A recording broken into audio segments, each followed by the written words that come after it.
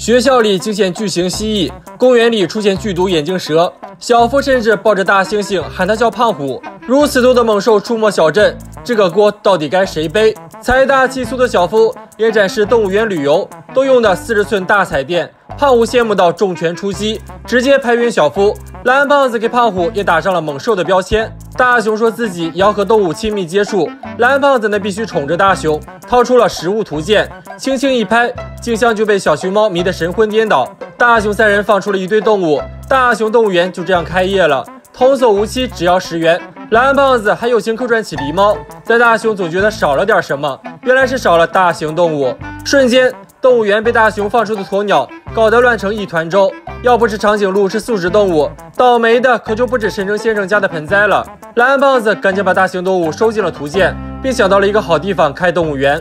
这边的小夫和胖虎被野生动物园的招牌吸引，可没走2步，小夫就被撸了一下。本以为是胖虎缠自己的身子，可回头一看，居然是大象，吓得2人撒丫子就逃。又遇到了犀牛，那只能继续逃。眼看前方有个伟岸的背影，可却是只怪鸟，吓得小夫抱着大猩猩就喊妈妈。眼看2人就要变成午餐肉，大雄3人闪亮登场。原来这些动物都被蓝胖子为了淘汰狼饭团。虎父2人也想跟动物来个亲密接触，但2人的目的可不单纯，直接放出了土拨鼠，一波送走了蓝胖子，趁机拿走了食物图鉴。2人决定来点刺激的，直接放出了河马。可怎么看河马都是温顺的动物，可下一秒河马张开40米长的大口，就要把2人当成午餐肉。逃命中，图鉴里的动物都掉了出来。关键时刻，蓝胖子的一发淘汰狼饭团救下了2人。可危险图鉴中的动物全都在逃中。蓝胖子掏出寻找失物天线，可天线给出的方向竟然是小镇。众人来到学校，四处寻找都没有结果，而蓝胖子的淘汰狼饭团也用光了。就在这时，大雄膀胱一扫，看到了诡异的黑影，原来是老师。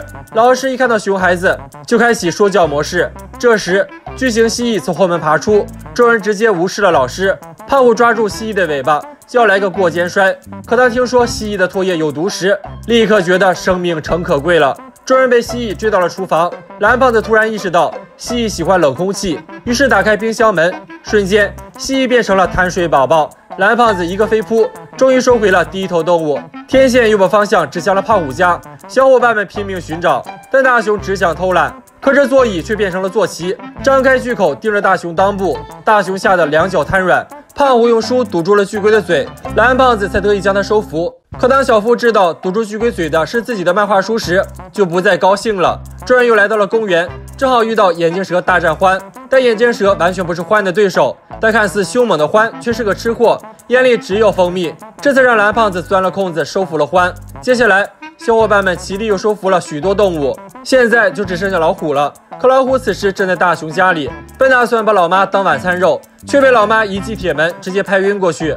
众人赶到时，老虎正好苏醒，众人被逼到2楼。小夫认为老虎和蓝胖子都是猫科动物，让蓝胖子上去说喵星语。眼看老虎步步逼近，蓝胖子吓得一顿乱扔道具，谁知歪打正着，猫薄荷让老虎沉迷其中无法自拔，终于收服了所有危险动物。这时众人才发现胖虎不见了，但隐约中却可以听到胖虎的声音。小伙伴们能猜到胖虎此刻在哪里吗？